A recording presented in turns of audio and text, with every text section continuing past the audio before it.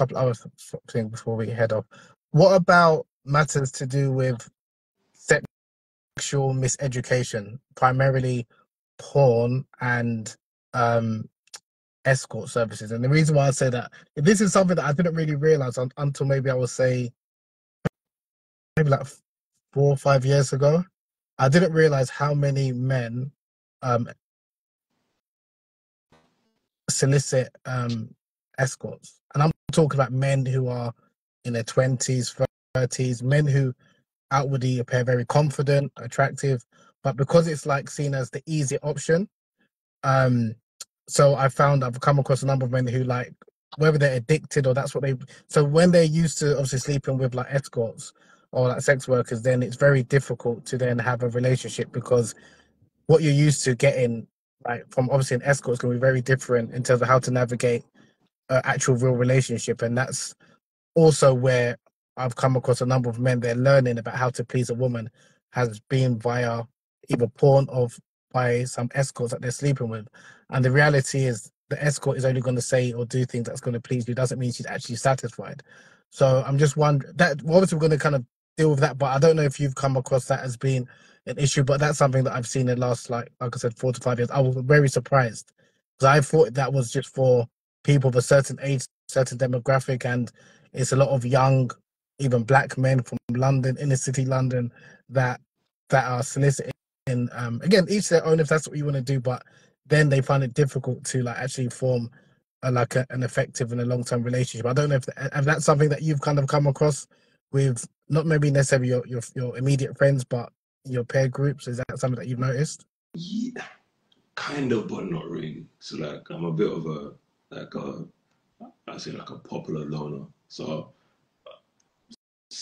I've got stories, but because everyone knows probably who my friends are, or the I just keep those. But one thing I can say is generally, like, when as a man you're coming up in the game trying to learn, there's nowhere to learn, right? Most men just learn from those avenues, I think, because where else? Like, if I think about me when I was younger, right, my curiosity led me to LimeWire. So, like, I still have videos on my computer that I probably downloaded in like '08, '07, '06, right? That were essentially from, like there were people in those generations selling courses, right? They were basically like hacked courses that someone put on LimeWire. LimeWire for you kids is basically, or it's like torrents now, maybe, but you can basically download it. So my curiosity led me to getting like the Kama Sutra in school. But my curiosity is not just this, it's every part of my life. I like to learn. So it wasn't like that knowledge was applied. I was like, oh, what's this? This is interesting. I'm curious about this. Um, so the point is, that's an anomaly. The average person is going on these websites and, oh yeah, you do this. And that's where the whole concept of the jackhammer or the jackrabbit came in, because that was popular in, even like when we think about a lot of people's kinks and fantasies, what came first, the kink or seeing the kink on some website and then wanting to replicate it? It's like, so the point I'm saying is that's the avenue a lot of people learn from, which isn't the best, and there's a lot of relearning people will have to do to understand that reality doesn't match that, and that's why sometimes you got to come away from that stuff, because the level of it, the level of excitement that gives you, reality can't match. And then there's even porn-induced erectile dysfunction that a lot of guys get, and people are having these issues younger. It used to be where people get to that 35 and they have issues. I know people way, way younger that are having, yeah, it's not what it should be at that age. So you have to somewhat unlearn. And for me, I don't judge people. I know people that have got down certain routes, and most of these guys know how to maneuver.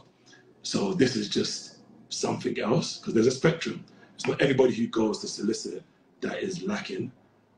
My assumption is that it could be a case that there's, I don't know, I don't fully understand it, but people who've gone down this avenue, I've always quizzed them. I'm like, what is it like? Because that's how I am. If anyone knows me, I ask a lot of questions. And how I understand it is people just want no stress, and maybe the transactional element reduces that stress. But I think a key part of intimacy is the bond, and that must be missing. My curiosity says that's missing with that. I don't know. These are What you just said, no, what you said is actually important. And again, just for making it clear, and I'm glad you said that. I'm not saying it, or I don't want to come across like I'm shaming or judging. Each to their own, right? I was just more, and this was maybe a learning experience for me to try and understand, because I don't know, maybe because I was always brought up to be like there's more pleasure in the conquest, and it might be from an egotistical perspective. I couldn't understand why someone preferred the transactional element when it's not like real.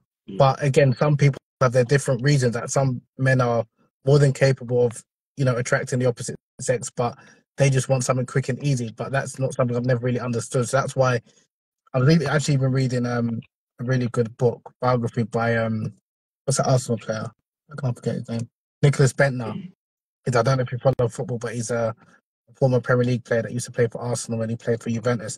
And he was speaking very candidly, and he just said like he's someone who is, is an attractive guy. He's used to dating a number of women, and he spoke about some of his, exploits. But he was saying that, and like in the Premier League, it's very common for footballers to solicit prostitutes and escorts. And he was like, the reason why is because then it's less likely that they're going to be exposed. Right? And he said they'll prefer sex workers over civilians, he called them, like normal women or not.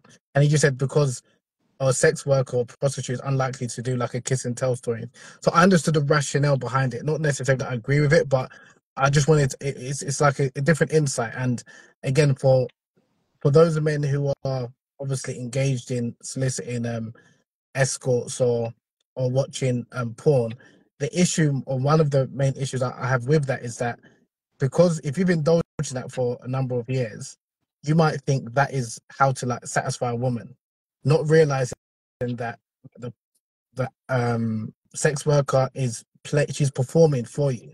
Likewise, the porn you're watching, the woman is performing for you. So it's not an accurate depiction of female sexual satisfaction or female pleasure, or if you want to have intimacy. And that's one of the challenges I'm finding, that men who have like engaged in those activities for a certain period of time, for them, because they're experienced in sex, they think they are the man in the bedroom, not realizing that the woman that they are, or the women that they're sleeping with, they're playing for the camera or playing up to them to massage their own ego. So that's why, again, you would need that, like you mentioned, the relearning or the unlearning that those men would need to do to then understand, oh, actually, this is actually how to satisfy a woman. And every woman's different. Some women have different challenges, whether it's anorgasmia, arousal non-concordance, and all these things that one needs to learn that you won't find generally from porn or with an escort, because again, they're playing for camera or playing up to the guy. So, but anyway, we've spoken more than enough. Again, tickets are available the 29th of June. Men up in their game. A conference, seminar, workshop, however you want to call it, men only, talking about a number of matters. We touched on a little, but we're really going to really delve in. There's going to be a number of speakers. Paul's going to be one of those speakers. I'm going to be one of those speakers, as well as Cam Fraser, a couple of Derek, and I think there's some other people that, again, check out the website, check out this IG page. Thank you for your time, Paul. Is there anything else, any last comments before we wrap up? Let's get it, man. Let's make history.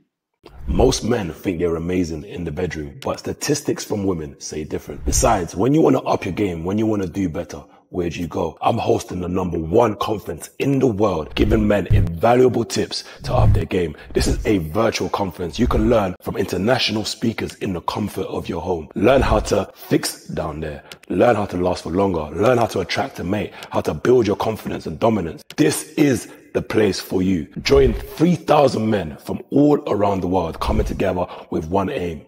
Men, let's up our game. Reserve your spot today.